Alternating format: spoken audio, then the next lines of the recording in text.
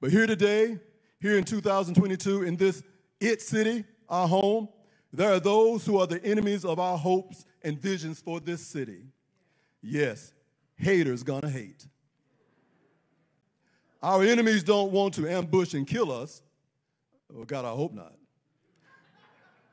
But they want to kill our dreams.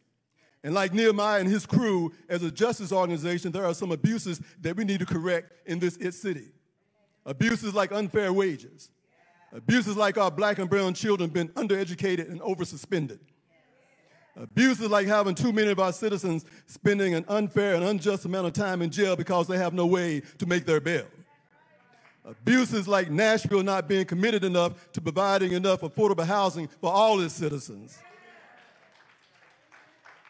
Abuses of too many of our senior citizens, minding their own business, living peaceably in their own house, in their own neighborhood for 40 years or so, until some fat cat high roller from California moves in and disturbs their peace by building a hotel-sized mansion right next door to their house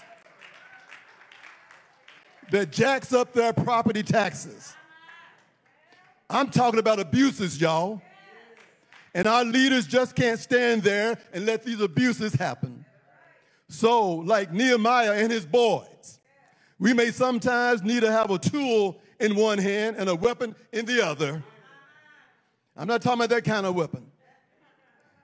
But the tool that I'm talking about would be the hammer of justice.